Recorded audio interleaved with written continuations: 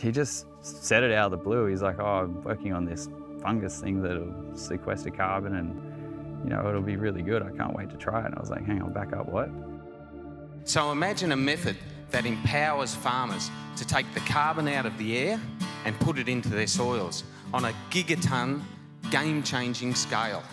In a conservative community, I've come out of the closet and say, I believe in climate change, you know, and a lot of people are going, oh God, did he say that out loud?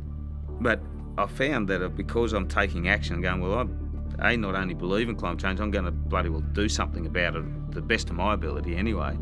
And I found that people are really receptive to that they go, oh, good on you, you know, that's great, can I help? I suppose being a farmer, you know, we're on the front line. We're going to be the first hit and the hardest hit, and also agriculture.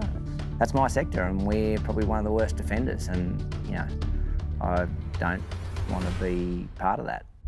A soil carbon capturing fungus. It captures carbon out of the air and converts it into stable soil carbon, empowering farmers to become carbon capturing climate superheroes.